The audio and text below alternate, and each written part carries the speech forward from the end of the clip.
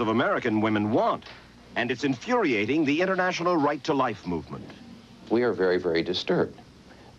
This is the do-it-yourself abortion at home. For the pro-life movement, this represents a threat that they just simply cannot accept at the present time. I'm Mike Wallace. I'm Morley Safer. I'm Harry Reasoner. I'm Ed Bradley. Those stories and Andy Rooney tonight on 60 Minutes.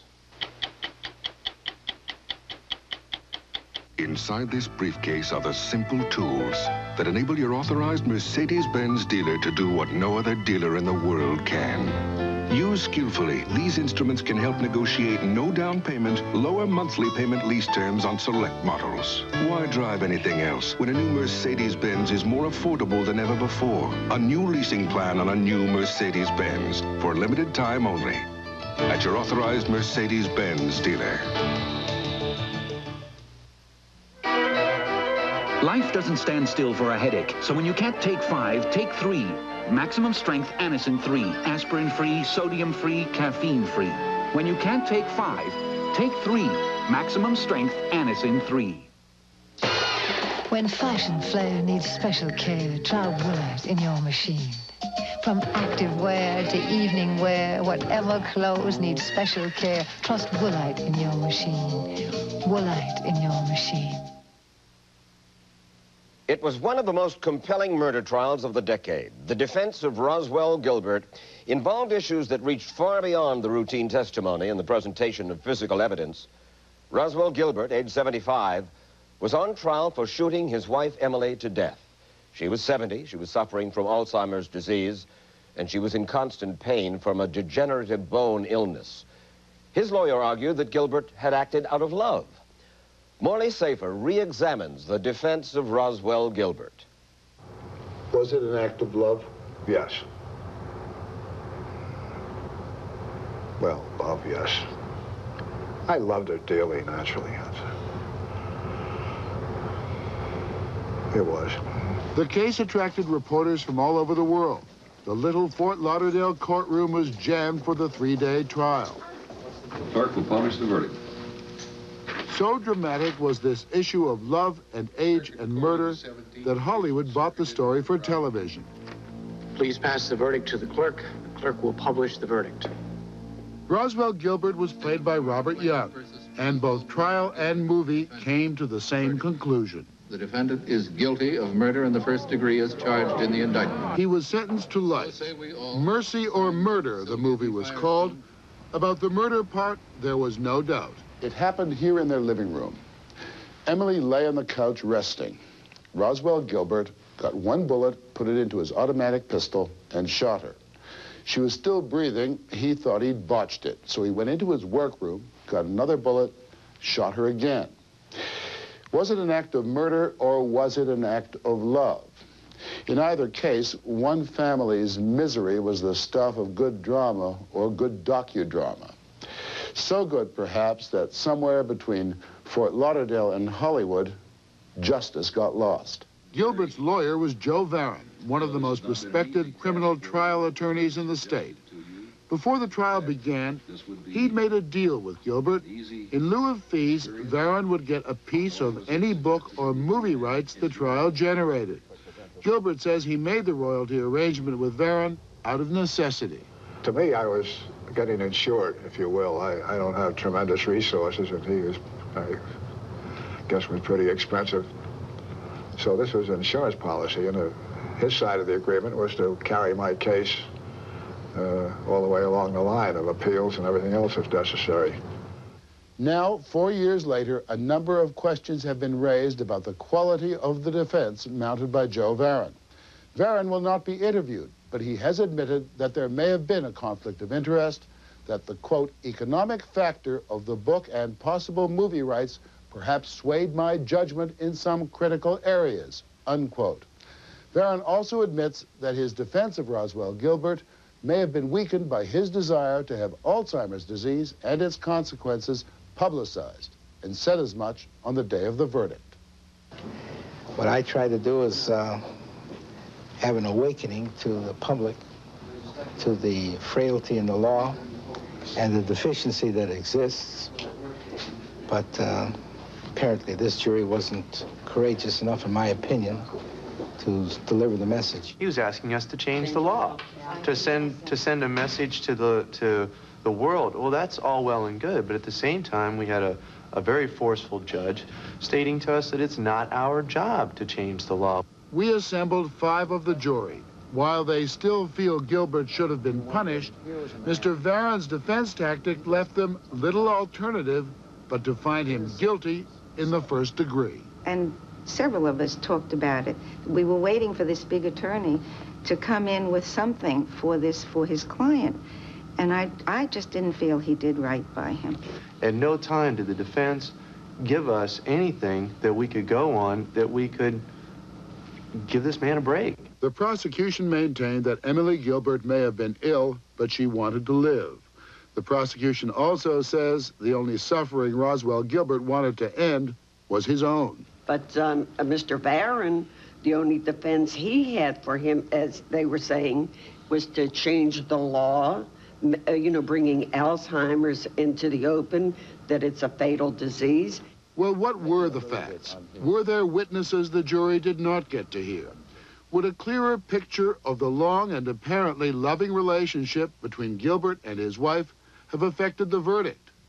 Among the people not called to testify were friends and neighbors of the Gilberts who would have described both the deterioration of Emily and the tenderness shown by Roswell. Larry and Pauline McGinnis lived down the hall. He thought she was the most beautiful woman in the world, and you imagine what he must have gone through. You know, I mean, he had to change her nappy, so to speak, give her enemas, put on her pantyhose, put on her makeup. He had to floss her teeth.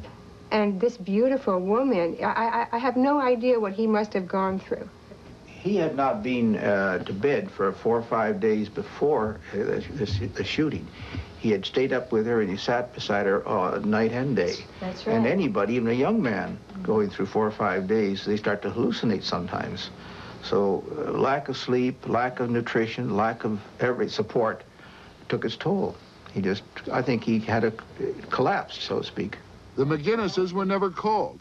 Neither was Libby Phillips, the Gilberts' next-door neighbor. I really think that Ross was under such a strain when he did it. I don't think he actually was sane. I really think it was a nightmare, the life he put through the few days before this happened. He couldn't say no to Emily, and she begged to die. And Hold on, you say she begged to die? Oh, yes. She used to come in and sit in the den in our apartment here. And my husband would be here, and she'd say, you know, I'm just falling apart. Doc, can't you do something for me? I'd like to end it all. Louise Arthur remembers how often Emily spoke of wanting to die. She told me in the period of 3 years at least, she said, she'd start to tell me something, and then she would go blank. And, she said, Louise, I just wish I could die. Louise Arthur was never called. Varon claims the jury would be bored by too many witnesses, so he selected one, Jackie Rhodes. And I felt I was the least qualified witnesses of all because I saw them so little as compared to Pauline and Libby. They were neighbors. And I conveyed that thought to Mr. Varon at the time. He said, don't worry, Mrs. Rhodes. There's not a jury in this country that's going to convict this man. Would it have made any difference to you, do you think, had you heard from those really close, dear friends of theirs and neighbors who were so fond of them and say she was practically a vegetable or worse? I don't think anyone could have said that. They had been out to a restaurant several hours before the murder occurred. Now, a real ill person does not order off of a menu.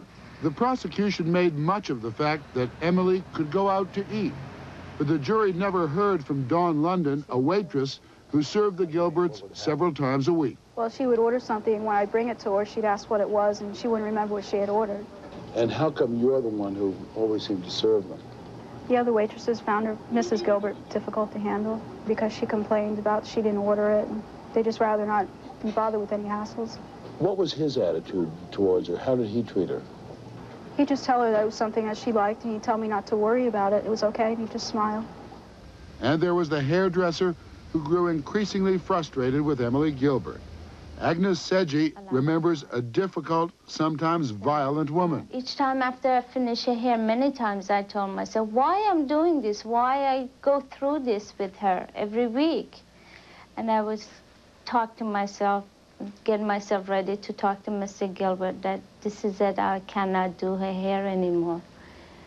But the way he would come in and sit and wait for her, I just couldn't say that to him. And to me, he treated her like a China doll.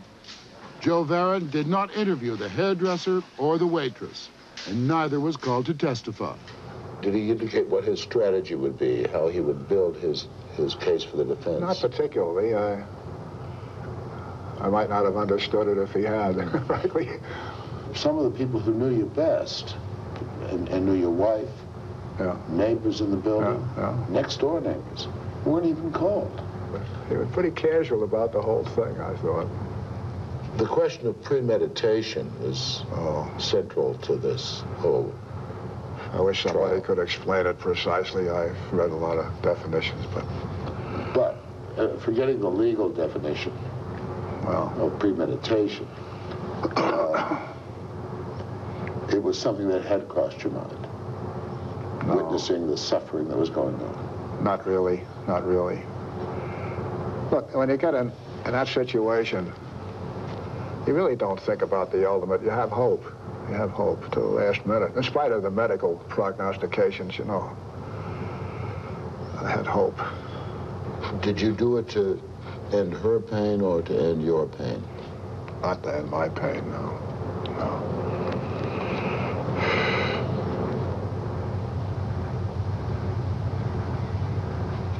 My pain, I had no pain.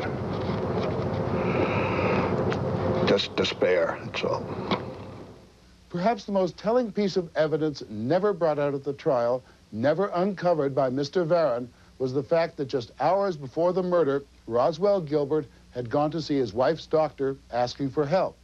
The nurse, Marilyn Marshall, was alone in the office. It was approximately 11:30 in the morning. Mr. Gilbert came running in. I could see he was very upset. He was very distraught. And he said, I've got to make an appointment to see the doctor today. We have to talk about Emily. I don't know what to do with her anymore. She's in a lot of pain. I'd like to see him after office hours. And I said, fine, Mr. Gilbert, come in about 5:30, and the doctor will be able to see you then. And he left. I gather the pain was so severe that she couldn't even be touched very often. Yes, that's true. And how did he treat her? How was he? Mr. Gilbert was very sweet and kind with his wife. He treated her like a little child. And I would remark to the doctor many times about how wonderful he was with his wife, the patience he had. Did the lawyer ever come around and ask you, or did an investigator for the lawyer ever come around and talk to you about the Gilberts? Never. Had Mr. Varon said to you, here is a man who has spent years now making her up, changing her the way one would change a baby, brought in next-door neighbors, good friends who witnessed this dramatic change over the years, brought in the nurse who said he was a saint, took her, she couldn't find her way from one end of the hairdressers to the other, took her there, sat with her. And he presented this as an act, just a moment, heard. But these nevertheless are facts and there were witnesses. Do you think it would have changed your minds? I think if some of that evidence had come out, it would have mattered to me. Some of it did. He did say that he changed her and he made her up and helped her dress. But nobody said that he was a saint, that he had taken care of her so patiently, or the nurse said that he was so wonderful. That did not come out. He came across as a very cold, calculating man. I thought what they wanted to hear was the story straight out. And so... You mean without a lot of emotion? I guess so. I was emotional inside, but, you know, that surprised me that they said that, but anyway. Roswell Gilbert has hired a new lawyer, Brad Stark, who's asking the Florida Appellate Court to grant Gilbert a new trial on grounds that Joe Varon's defense was inadequate. Mr. Varon had a conflict of interest, which divided his loyalties between Roswell Gilbert and the preparation of that trial. That suggests that it was in Mr. Varon's interest to see that Roswell Gilbert was found guilty. To an extent, yes. Would I say that Joe Varon intentionally secured that man's conviction? No. The Sixth Amendment of the U.S. Constitution guarantees a defendant the zealous representation of a lawyer. Roswell Gilbert didn't have that. He had a man who was worried about literary rights, a man who was worried about educating the public, a man who was worried about making new laws, a man who demanded a speedy trial before he had formulated a defense. He didn't even have the time to hire an investigator, to take depositions, to find out what the state's case was, because he wanted to get the trial quickly to quote him, ride the crest of publicity, strike while the iron was hot, to further his cause of the literary rights. The point is, he wasn't directing his energies to having Roswell Gilbert acquitted. Varon lost the case, but got the movie. MGM paid $50,000 for the story, of which Varon got $45,000. Ironically, the movie may have made a better case for Roswell Gilbert's dilemma in 90 minutes than Joe Varon did in 3 days of trial. I've been agonizing over this for a month, officer. I was responsible for resolving this. The doctors couldn't do anything. I had to end her suffering. Funny. What is? The golden years. That's what they call them when you reach my age. The golden years. Roswell Gilbert is serving a mandatory sentence of life in Florida. He will be eligible for parole in 20 years, about the time of his 100th birthday.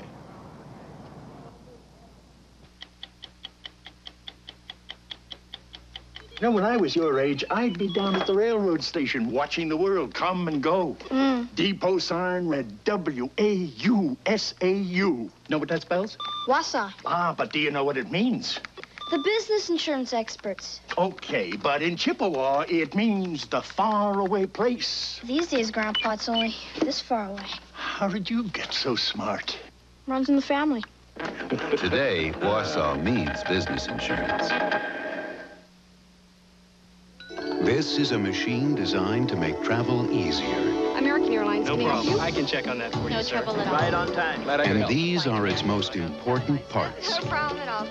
No problem. Don't worry, we'll get it there. You're all set. The men and women of American I can Airlines, change that for you. No trouble. You have a good flight. committed to making your trip something special. No problem at all. No problem. Glad we could help.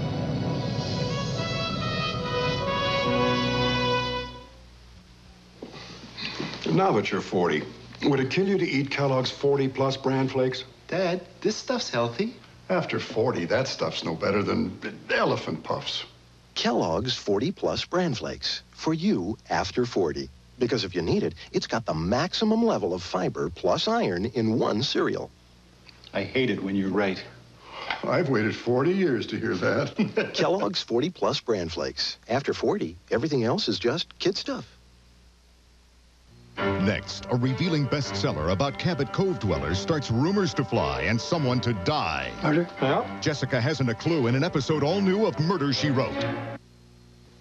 Monday. I dented the car. What? One member of this happy household is telling the truth. Mr. Matthews, I dented your car. Is it the live-in? Then. Candy! All right, can I have some? Nope, I just brought it along to torture you. It's Gus and Gramps' Excellent Adventure. Heartland right after Live-In, Monday on CBS.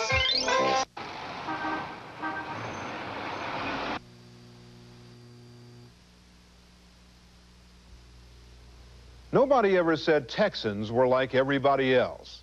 When hard times hit that state a year or so ago, about 700 of the hundreds of thousands of Texans who were thrown out of work in places like Dallas and Houston and San Antonio packed up everything that hadn't been repossessed and hightailed it out of there for, of all places, the Caribbean island of St. Thomas in the U.S. Virgin Islands.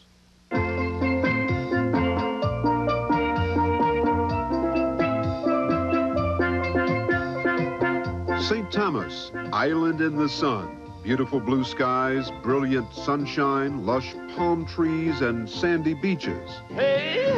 But since the Texans got here, things have changed. There's Texas barbecue on the beach and cowboy music in the bars. Texas flags are everywhere, and so are the Texans. We got music for you right up till 2 o'clock, so don't go any place. It's the Mighty Whitey Calypso Show. We're going to start out today with one from Wadobly, the Banana Man. Nicky Russell, a popular disc jockey known as Mighty Whitey, was born in Texas but has lived here most of his life. And he's a charter member of the Texas Society. Yes, there's even a Texas Society. How many people have just arrived in the Virgin Islands in the last, say, 6 months? What began as a few expatriates getting together to compare chili recipes has turned into a bi-weekly social event where Texans come to rub elbows with fellow Texans. And they keep on coming.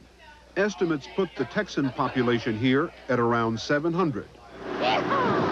Not only have they come here, it feels like they're taking over. How are you, cuz? Red Hook Marina, owned by Texans. American Yacht Harbor. Gregory East Marina and Office Complex, more Texans. Everything from tour boats to juice bars, Texas owned and operated. One of the largest hotels on the island, built with Texas money. And restaurants, one after the other after the other. Why here? Why St. Thomas? I mean, how did so many Texans end up here? It's beautiful. Well, yeah, but I mean, there are 50 islands down here that are beautiful. Well, this is part of the United States. The economy down here is like the economy used to be in Texas. The small businessman can start his own business and be successful here. It's not dominated by all the big companies. And that's the way Texas used to be. It's almost like a pioneering effort in a island that's been here for hundreds of years. But the real reason they came here is for jobs. I was a travel agent in Austin, and we lost our biggest account, so we all started looking. And what are you doing here? I'm a reservationist at one of the hotels here. I was an unemployed architect in Dallas. Now I'm an employed architect here on the island. Let me go over this table here. Well, I was in the real estate business in Texas for 18 years. In the last 2 years in Texas, there was no real estate business to have. And now I run a restaurant. Now you run a restaurant? Run a restaurant. Had you done anything in the restaurant business before? The only thing I knew about restaurants was eating at them, and I've eaten in a lot of them. I mean, I was pretty good at that, so I figured it couldn't be that hard. Hill Paddock left Texas 2 years ago with his creditors at his heels. He was the mayor of Conroe, a suburb of Houston. He'd also been a millionaire. Well, I made a lot of money. A lot of money. And then when it fell out, nobody had any money. The people I dealt with didn't have any money. I didn't have any money. The big guys in Houston didn't have any money. The banks wouldn't lend you any money. Now they want their money back. If you ain't got no money to pay them back, what are you going to do? Come to St. Thomas. Well, that's what I did. That was my choice. Everyone seems to have a different reason for coming here. But whatever the reason, when you add this many Texans to an island of fewer than 70,000 people, their impact is sure to be felt. I think that this island clearly has a carrying capacity in terms of numbers of people to give you a particular level of quality of life. Certainly. Are you at that capacity? Well, that's a big fight right now, very controversial. Dr. Laverne Raxter is the president of the League of Women Voters and a professor at the university here. Like many of her contemporaries, she doesn't like what is happening to her island. With the resources that we have now, we can't afford to really take on many more people and expect the infrastructure, the environment, or the kind of socialization that goes on to be very positive. Over the last 20 years, the population of St. Thomas has nearly quadrupled. Some say that in order to attract the tourist dollar, the island's only major industry, they've turned their backs on the problems that come with that kind of growth. Overcrowding is a major problem. When the cruise ships are in, you can barely walk on the streets of Charlotte-Amalie, the capital. Traffic jams are daily and horrendous. And that's not the only problem. On this island, where the government and the tourist industry are the major employers, most of the young people here can't get jobs. The Texans haven't had that problem. Hello, anybody aboard? Dick Hassler came here from Galveston 4 years ago and has been very successful. Started as a dock boy. In about 3 weeks, I was in charge of all the dock boys, and about 4 months later, they made me manager. Boy, that's unusual progress. He had the advantage of networking Texas style. The man who hired him was a Texan, and now he's doing the same thing. 1 year when I was here, out of the 7 people working for me, 6 of them were from Texas. And most of them were right from my hometown, and I'd never met them before until they came down here. There is some resentment of outsiders at this point. Yes. But not resentment to say, don't come. Mel Plaskett is a real estate developer, and he's also a 4th-generation St. Thomian. The resentment has to do with competitiveness, with opportunity, with survival, with security. And all those things are threatened by a potential newcomer to the islands. Although Plaskett says he is acutely aware that most black islanders aren't sharing in what appears to be a thriving economy, he is still reluctant to paint anything but a positive face on his island. Tourist helicopter? Tourists? No. I mean, that's what you see here. You know. Fine, there's nothing wrong with that. Tourists flying around. There's nothing wrong with that, and I don't want to suggest that there's trouble in paradise. Is there? But there are problems in paradise. Does an islander own that helicopter? No. Is an islander flying that helicopter? No, but I hope that an islander is a co-pilot. Is he? I don't know, but this Probably not. This is well. Probably not. Then there. See, we have an objective then. Co-pilot, pilot, owner. I mean, look at the top jobs in business here. Most of them held by islanders? No. Businesses? No. Hotels? Not one. Are they not happy because they're unemployed, or are they not happy because there are no opportunities? Back in Conroe, Texas, Dick Watson was the director of the Chamber of Commerce and president of the Lions Club. But last year, he lost his multi-million-dollar construction business and came down to join his pal, Hill Paddock. He doesn't feel the Texans have added to the woes of the island. It's just like any place else in the world. There's going to be some people who are unemployed and disgruntled and unhappy. And if you listen to them, you can make a great story out of it, but it may not necessarily be the story. Let me ask you to think for a minute about all the conveniences that you left behind.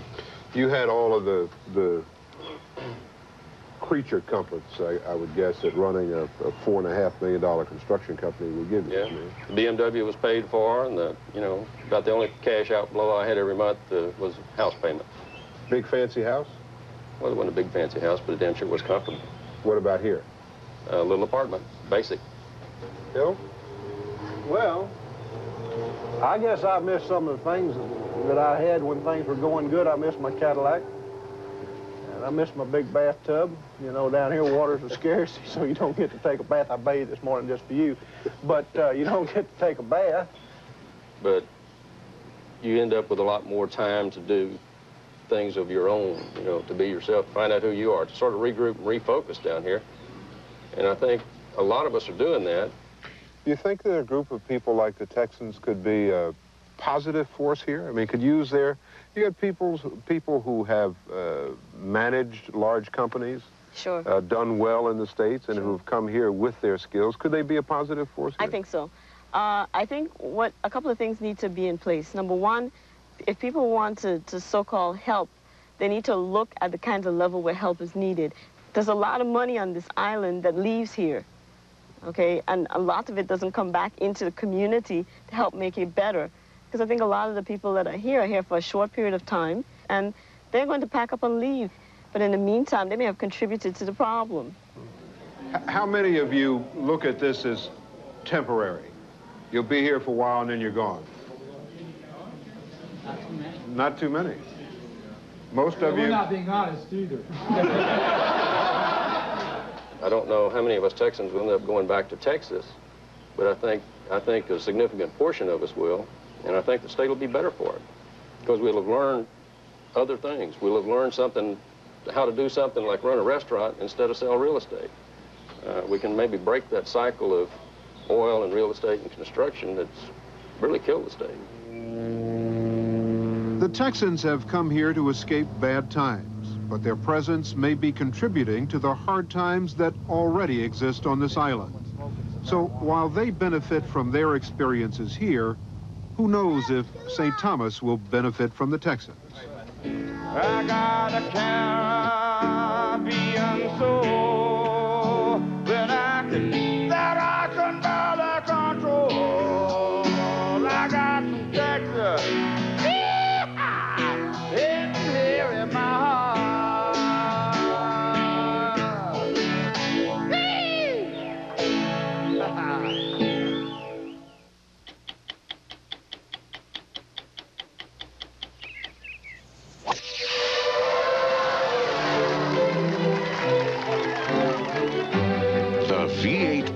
Lincoln Town Car. It's still the roomiest luxury car sold in America. And that makes it perfect for those really long drives. Town Car Mark 7 and Continental. Lincoln, what a luxury car should be. If you're a business spending over $120 a month in long-distance services, and you think that you're saving 20 to 30% with another carrier, we want you to try AT&T Pro Watts. We'll waive the installation charges, waive the change charges, and if you're not satisfied and agree that we have the best value, price, and quality, at the end of 90 days, we'll pay to put you back on your other long-distance vendor. You can save 10 to 38% on AT&T Long Distance. Call us, 1-800-222-0400. 60 Minutes, a CBS News weekly magazine, will continue. She can't hear. Her mother won't listen. Now her child could pay the price for their silence. Marlee Matlin, Lee Remick, Bridge to Silence, tonight. A crisis too many marriages must face. I can't stay here and hurt you. You mean you don't want me at all? Stephanie Powers and David Burney, Love and Betrayal, Sunday, April 16th. This is CBS. Your car was lucky to make it through March. It's barely running, and your luck is running out. Volkswagen's financing assistance plan can help. Everyone has a deal for you, but nobody has a plan, except us. Volkswagen's new financing assistance plan can help you save up to $1,500 on a Volkswagen. You took the boss to lunch today. The career is taking you places, but your old car refuses to. Luckily, your local Volkswagen dealer can help. Cadillac is celebrating the unrivaled success of the all-new DeVille and Fleetwood with National Cadillac Week, now through April 16th. Share the success of these distinctive Cadillacs that outsell the Lincoln Continental and Town Car combined. See your Cadillac dealer during this special week and discover why there's so much cause for celebration. See your local Southern Cadillac dealer. Cadillac style. News anchor Richard Belcher, only on Channel 5 Eyewitness News.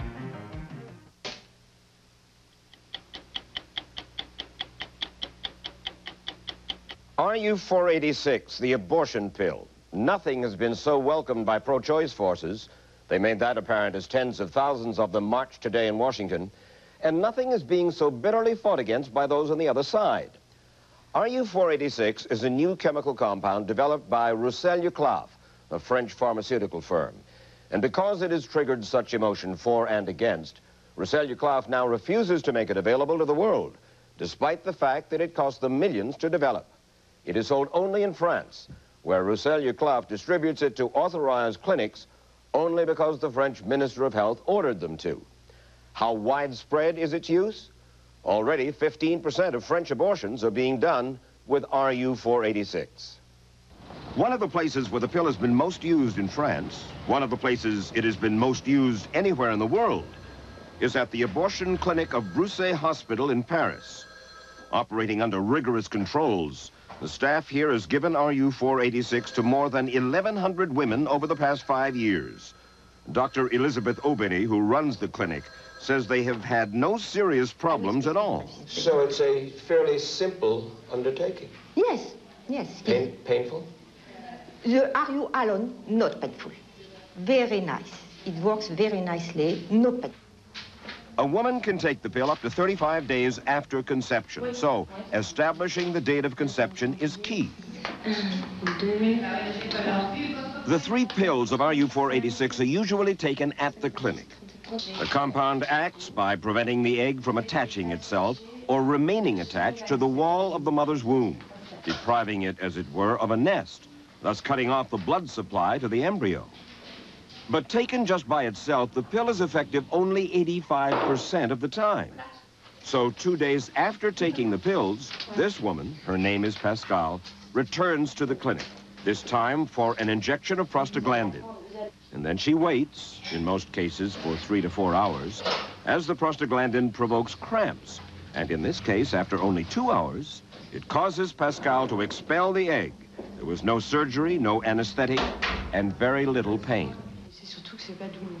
Not painful at all. Perhaps a little at the beginning, like when you are expecting your period. But it is a pain you are familiar with, so it is not frightening. Are you in favor of abortion? No, we are not for abortion. We are against abortion. No. But, says Dr. Obeny, since French women have the right by law to an abortion, it's the doctor's duty to help them. You are successful? Nearly every time. In my own experience. About 95% of the time, in fact. Under the rigorous French program, out of pure scientific caution, before taking the pill, a woman must sign an agreement saying that she understands that if the RU-486 prostaglandin method does not work, and she does not then return for a normal abortion, she risks giving birth to a malformed child. And that worries Dr. John Wilkie, head of the International Right to Life movement. You've said there's a significant probability that RU-486 could even dwarf the thalidomide tragedy. This could be a chemical time bomb for babies. Correct. I can only postulate, but this is truly chemical warfare on the unborn that may come back to haunt us in 20 years. Right now, says Wilkie, RU-486 may be tightly controlled in France, but ultimately it's going to get out to local drugstores around the world. Wilkie worries that not enough is known about the possible effect of RU-486 on the baby, since the pills don't work effectively to abort 100% of the time. You don't quite give enough, or it doesn't quite work.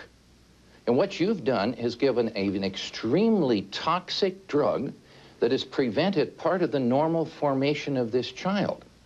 Now, if this woman then carries to term and delivers, she's going to have a thalidomide-type baby. A baby with stumps for arms, with grossly deformed organs inside. Some of them are going to live tragic little memorials of a foiled attempt at abortion. Dr. Wilkie, that's quite a charge. That's tough words. But I have had one unofficial report of a baby born in Paris with gross deformities of its 2 legs. After the mother took RU-486? Correct. But those who back RU-486 say that Dr. Wilkie's alarms are not supported by research, that there is no evidence that in the case of the malformed fetus, which was aborted, not born, there is no evidence one way or another that it was malformed due to RU-486. And scientists also say there is no evidence to back up Wilkie's other charge, that RU-486 could provoke cancer in women taking it.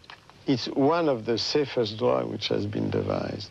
Professor Etienne Beaulieu, the man who developed RU-486. I mean, there are thousands of women now which can testify.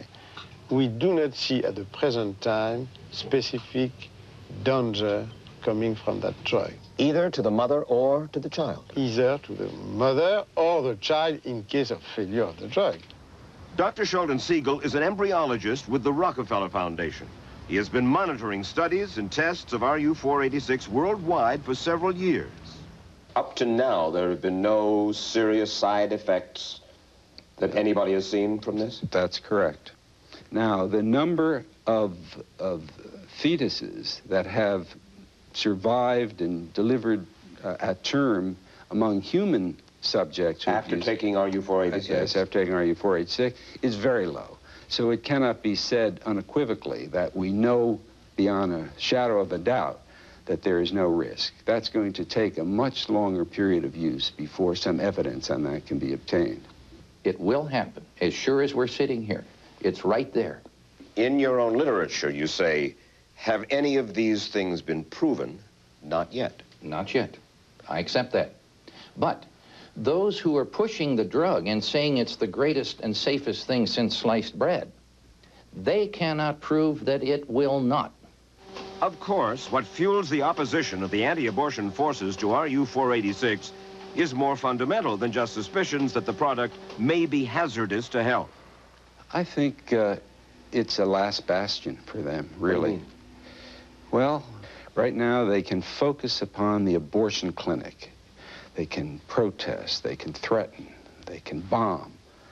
But when you have a method that a woman can use in the privacy of a doctor's office, or perhaps sometime in the privacy of her own home, that's a very different situation. And I think that for the pro-life movement, this represents a threat that they just simply cannot accept at the present time. We are very, very disturbed.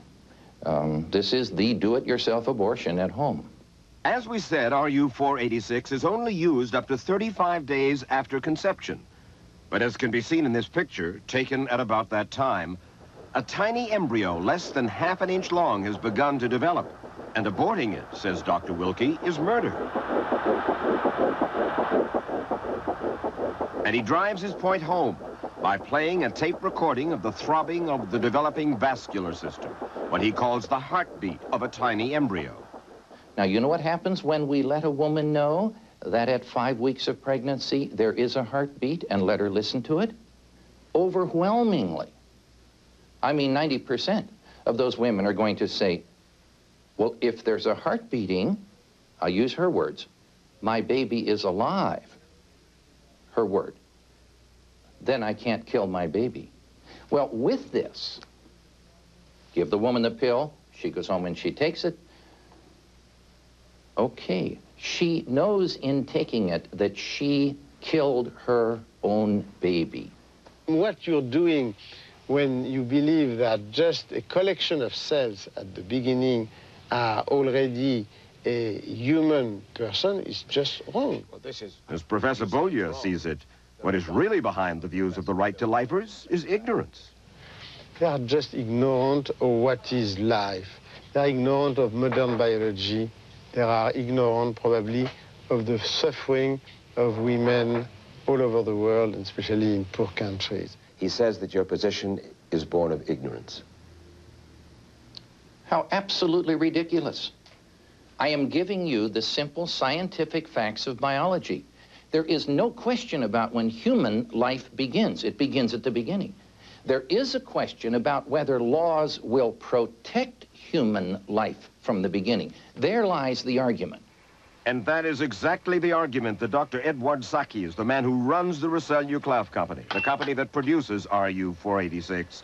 That is exactly the argument he wanted to stay clear of. We just developed a compound, that's all. Nothing else to help the woman. Nothing else than this. We are not in the middle of an abortion debate. But of course, that's where they wound up. Now let us talk about RU-486. It has no other proven function except to kill a developing baby.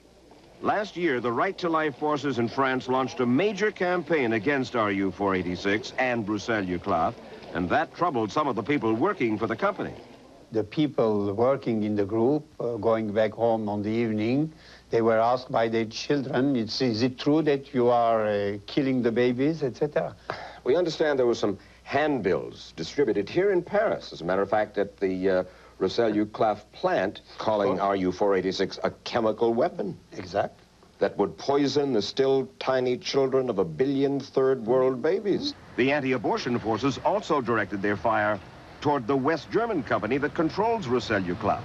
No one on the inside wants to talk a good deal about it, but what probably tipped the scales against RU-486 were not the views of the French executives of Roussel-Uclaf, but the fears of Roussel's major stockholder, the giant German conglomerate Hext. headquartered here in Frankfurt.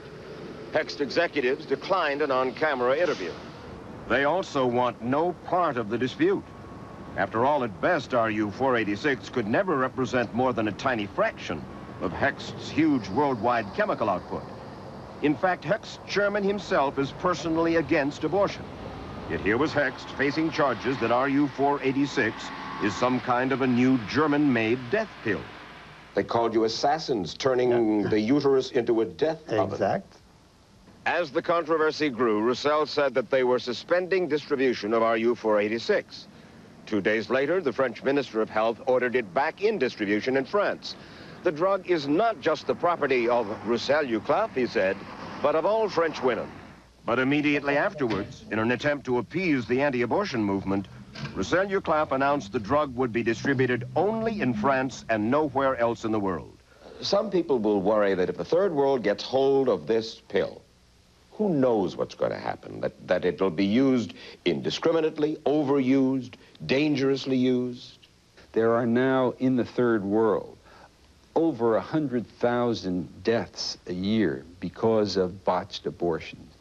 If those women have access to medical services which make it unnecessary for them to go into back alleys for unclean abortions, that's going to save lives. It's not going to be damaging to their health. In fact, the Roussel decision was a major blow to many countries which had been conducting tests on the pill. China most of all, desperately trying to deal with a huge population problem. Dr. Wu Yuming has been conducting tests with the pill for the past 3 years. Now, after Roussel's decision, she finds her supply totally cut off. Every day have the patient come to the clinic to ask for RU-486. But now we have no RU-486 at hand. I just hope I can get them RU-486 at hand. If Roussel and Hext thought that by restricting RU-486 only to France, they might somehow diffuse the anti-abortion attack, they were wrong. In Germany, it was legal to kill a Jew. And so today, Roussel Uclaf says, it is legal to kill unborn babies. Last month, the board of the International Right to Life Federation called for a boycott of Hext and Roussel. We continue to hold Hext and Roussel Uclaf directly guilty for the drug being sold. You and I know, though, that somehow these pills will find their way to the black market eventually. I hope that doesn't happen for a long time. I know that you hope that it doesn't happen, but chances are... If there is a serious attempt to constrain further progress and further knowledge about this drug, then it is likely that a black market manufacture and supply system would develop. Is RU-486 eventually going to make its way to market in the United States? I think not. I think it will self-destruct before it could go through the lengthy process of testing and licensing in the United States. I think before that time comes, you will have reports of women dying in third world countries from bleeding, and you will have pictures of tragically deformed babies in newspapers. And I want to tell you, when that happens, try to get a drug company to sell that drug. They wouldn't touch it with a 10-foot pole. But the fact is that other compounds, other pills similar to RU-486, are now in the process of development by other pharmaceutical companies here in the United States and around the world.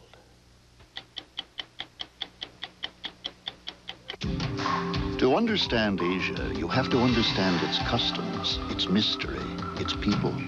You have to know what makes a good impression and what offends. For over 40 years, we've been learning about Asia. So in addition to our convenient schedules, we can give you something no other U.S. airline can. The knowledge that comes after 40 years of helping people do business in Asia. These folks are all champion gardeners in the Guinness Book of World Records, and they're teaching these kids about gardening. Water it regularly, and don't forget the Miracle Grow. My mom uses Miracle Grow on everything. That's because Miracle Grow gives her lots more flowers and vegetables. And bigger ones, too. Miracle Grow helped me grow the biggest pepper in the world. Hey, if world champion gardeners depend on Miracle Grow, shouldn't you? Now the Miracle Grow no-clog feeder. So easy, you'll feed your whole yard in minutes. This compact machine is blindingly, dizzyingly fast. Look, if we reduce the drag, what, 0.3? 0.3 is good. Compact. It's the muscle car of computers. Now, let's make it a convertible. One convertible coming up. Compact has emerged as a leader as well as an innovator. What's the rest of Detroit going to think? They better think fast. Last year, I put my money in CDs and money market funds, and I did well. But now I'm paying for it in taxes. I could have gotten almost the same interest from a Nuveen tax-free bond fund and not paid a penny in federal income tax on it. Well, this year I'm calling Nuveen. It's not what you earn, it's what you keep. For information on Nuveen tax-free investments, call your broker or financial advisor or 800-372-1500. Andy Rooney didn't show up for work last Monday, and wouldn't you know, it just happened to be opening day at the ballpark. It was good to see President Bush throw out the first ball on the opening day of the baseball season Monday. Looked pretty good. President Bush invited Egyptian President Hosni Mubarak to sit with him at the game. They don't play baseball in Egypt, of course, and Mr. Bush had to explain it. You couldn't hear what Mr. Bush was saying, but here's the way I imagine it went. There are 9 players on each side, Hosni. The pitcher throws the ball over the plate. They eat while they play, George. Well, it's not really a plate, Hosni. They just call it a plate. See, each man gets 3 swings trying to hit the ball. George, that was 5 swings he took. Now, the swings don't count until the pitcher throws the ball. When a player connects his bat with a ball, you know, strikes it, it's called a hit. What happens if he misses, George? If he doesn't strike it, it's called a strike. If he doesn't strike it, it's called a strike. Let's watch the game, shall we, Hosni? Now, what was that, George? That was a ball. If the pitcher doesn't throw the ball over the plate, it's called a ball. So now we can go home. When a man gets a hit, he runs to first base, and if he gets there before the ball does, he's called safe. What if the ball gets there first, George? Then the man is out. Out of game? No, Hosni, not out of the game. Just out, you know, just out. He's out. We go home. Let's just enjoy the game, shall we? What was that? That ball went outfield. Does he have to pay for ball, George?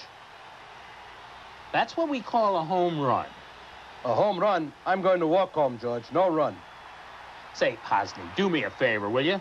That's Senator Nunn, the Democrat down there in the cheap seats. Just wave to him for me, will you? Thanks. Look, George, there's our car. Now we all go home. Well, I don't really know how it went, of course, but that'll teach Mubarak to come here the opening day of the baseball season.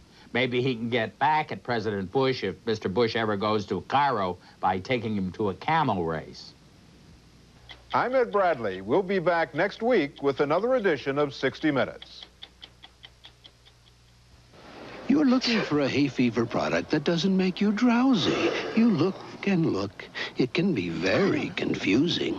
All those products, all those ingredients, all those claims. You just can't seem to find something that's right for you. It's very confusing. See your doctor and end the confusion, because now you can get fast relief from all your hay fever symptoms without the drowsiness you may have had before. See your doctor. Merrill Dow Pharmaceuticals. The moment. It is born of the things we live for, and sometimes made of the things we live through. So whether it's the moment you need cash, or the moment you've been waiting for, you can count on MasterCard in nearly 3 times the number of places as American Express, wherever you happen to be, from sea to shining sea. MasterCard. Master the moment. At UPS, we're changing the look of the international delivery business. Because now, UPS delivers to every country in Western Europe, the Pacific Rim, Down Under, and Canada. And because we're so efficient, we can deliver your international parcels and documents for fewer francs, yen, or drachmas than other companies charge. An accomplishment we feel deserves a little flag waving. UPS, we run the tightest ship in the shipping business.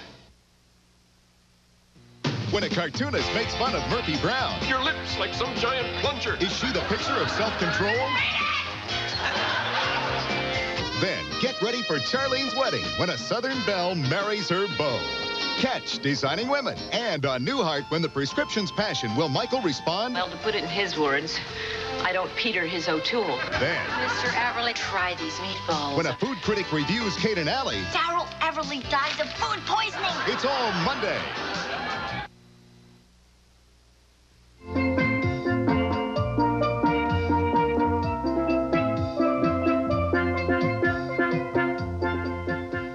Who decides when a mother is unfit? Academy Award winner Marlee Matlin in her first speaking role, and Tony winner Lee Remick star in Bridge to Silence later tonight on the CBS Sunday Movie. But first, when a tell-all book about Cabot Cove hits too close to home, the reviews turn deadly on Murder, She Wrote. Next. We got music for you right up till 2 o'clock, so don't go anyplace. It's the Mighty Whitey Calypso Show. We're going to start out today with one from Wadobly, the Banana Man. If you ain't got no money to pay him back, what are you going to do? Come to St. Thomas. Well, that's what I did. That was my choice. I think that everybody... Most important, both of you are listening intently. That I must do. For a printed transcript of this or any edition of 60 Minutes, send $4 to Transcripts, 267 Broadway, New York, New York, 10007.